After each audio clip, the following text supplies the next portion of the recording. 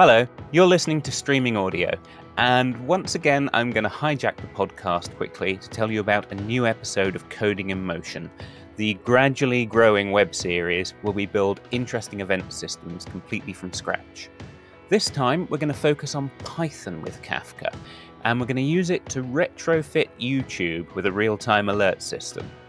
Along the way we'll take in some Python generators, a bit of KSQL for stream processing, and we're going to build out a chatbot customized for alerting.